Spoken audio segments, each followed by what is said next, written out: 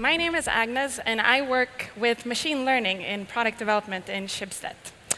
Schibsted owns and operates services with more than 780 million users every month. Now, we're employing AI to make those services even better. A key thing for us to think about in this process is to ensure that we build and scale AI in ways that make sense for a diverse set of people. A key thing for doing that is understanding algorithmic bias. Before jumping to algorithmic versions of it, I'd like to run a crash course in human bias. I'll use this Cornell study to illustrate. In this study, a group of participants were asked to rate the emotional response of a toddler after watching a video of a baby interacting with a lot of different stimuli. The trick here was that half of the participants were told that this baby was a girl, and half of the participants were told that it was a boy. When the baby reacted with a smile or laugh, all participants agreed. The dominant emotion was joy. But when the baby reacted on something scary, like a jack-in-the-box toy, there was a split among the participants. So those who had been told that the baby was a girl thought that she was scared. Those who had been told that the baby was a boy thought that he was angry. It was the same child, it was the same reaction, but the perceptions differed. Many of you will probably agree with me in saying it's pretty irrational to treat a scared baby the same way we treat an angry one. But perception isn't rational. Perception is based off our biases. Human beings as a race have survived much thanks to our many biases. Without our brain's ability to quickly process billions of information bits each second, our ancestors would likely have ended up as food. That very same information processing ability, our biases, now get us through the day without having to slowly process every decision we make. Having biases is part of being human. But the human experience is evolving. As humans and technology, namely AI technologies, increasingly work together to make decisions about our lives and futures, we need to start reflecting more carefully about the biases we have and perpetuate. Because with AI, we risk exponential enhancements of current biases. I view AI as an umbrella term covering a wide variety of technologies. What these technologies all have in common is that they're based upon algorithms. To function, these algorithms have to be fed data. What we have to understand is that data and algorithmic systems are socio-technical. They don't just appear in a vacuum, but they're built, deployed, and used by people within organizations, legal context, cultural contexts. So how could a cultural context manifest itself in data? I like this very visual example from Google. A while back, Google wanted to create an image recognition service that they called QuickDraw. QuickDraw was intended to quickly recognize what users were drawing, kind of like an AI Pictionary. An interesting thing about their findings was that when they reviewed sketches of naturally created objects, like this, for example, a cat, the results would look alike across cultures. So people in South Korea would draw the same kind of cat as those in Germany. But when they reviewed the drawings of man-made objects, like chairs, the results would differ depending on the region. So if you were in South Korea, your chair would have this slight angle to it, whilst in Germany, it would be facing straight forward. This kind of cultural data that shows perspectives and preferences from different regions is very interesting from an aesthetic standpoint, right?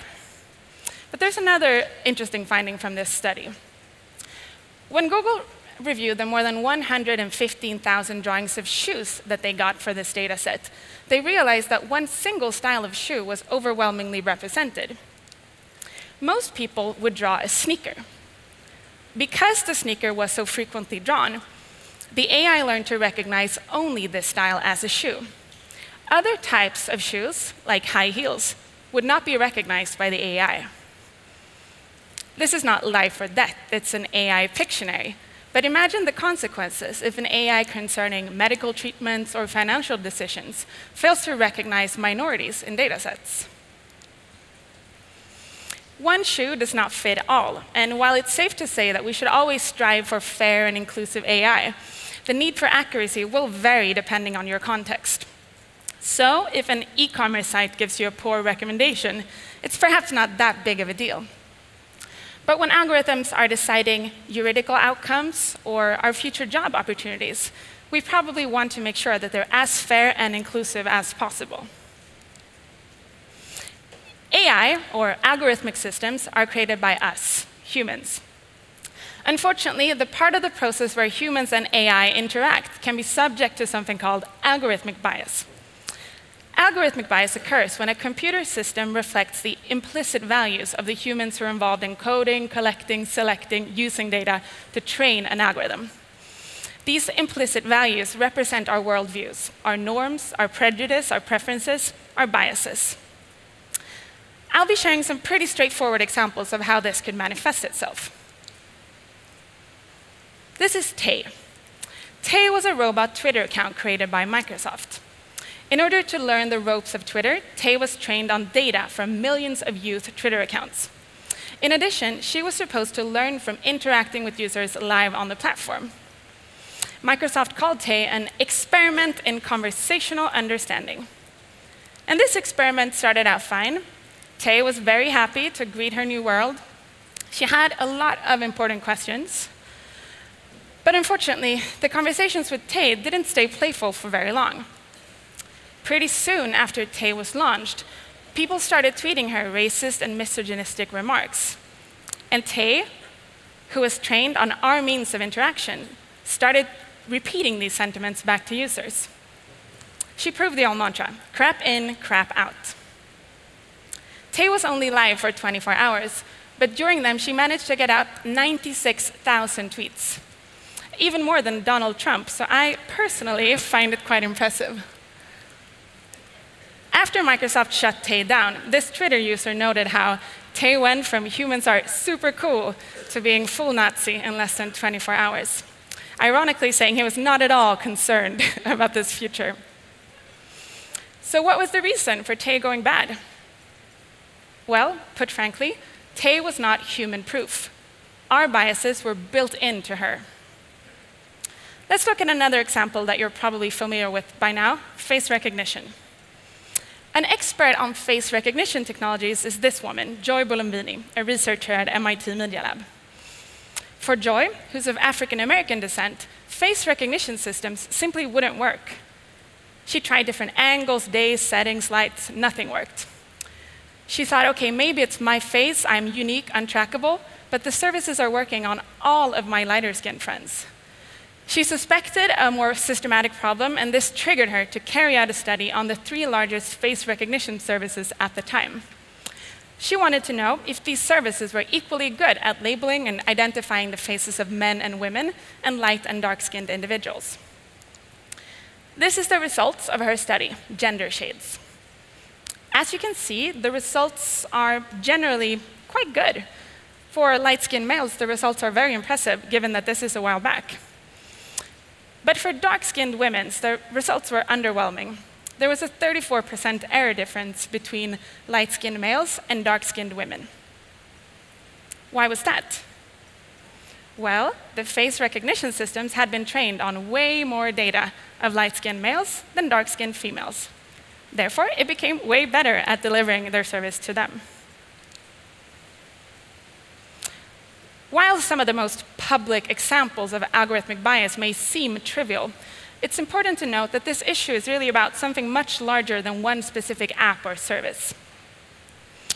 When Google launched a photo recognition service a while back, it misidentified 2 young African Americans as gorillas. This is not a result of malicious intent, but simply a case of an AI not being trained on data representative enough. Google apologized and took the gorilla identification label out of their app as a temporary solution, but the damage was already done. This kind of mistrained AI generates a specific kind of harm, one that goes way beyond services not being able to detect if you're drawing a shoe or a table. This kind of mistrained AI affects the way we view the world and our place in it. Again, the bias of this example is not that the creators of the app found the African Americans similar to gorillas. The bias of this example, and that of gender shades, is instead found in how the creators of the service shows a training data set primarily representing white human beings. While companies can create biased training data sets, data in its own right is a mere reflection of human beings and their traits and behaviors. For media companies like us, these humans are usually called users. Past user data will have a lot to say about your future media experience. If you like one piece of fake news on Facebook, the likelihood of you getting more of that in your feed will increase. If you watch one tiny YouTube clip promoting white supremacy, you'll likely be recommended another one. Media companies, Schibsted included, are struggling to avoid the creation of filter bubbles and increased radicalization. This is an obvious democratic problem, but we have to dare ask ourselves, for whom? Whose opinion is OK to put in a filter bubble, and whose isn't? While it awakens some complex questions, the core of this issue is not rocket science. Historical data does not necessarily reflect the society that we want to create tomorrow. In order to stay competitive, we should experiment with AI, but we need to be aware of the limited playing room for ethical mishaps. The public eye is on tech companies, paying close attention to ethical considerations and the lack thereof. As companies and brands, we need to pay respect to the potential financial harm of releasing unethical or just questionable products and services. Going back to this need for accuracy and accountability towards minorities, I believe that we all have to ask ourselves where on this scale we see ourselves in our products.